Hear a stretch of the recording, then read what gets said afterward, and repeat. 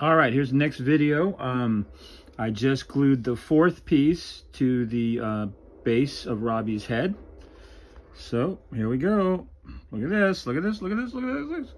So it's coming out really nice. I'm really happy with the print. The print is outstanding, and there's very, very little. I mean, the seaming is so close. I don't even know if I'm going to have to do much puttying. A little bit, but not that much. And this area here would be hidden anyway, because this is where the bottom of Robbie's head sits.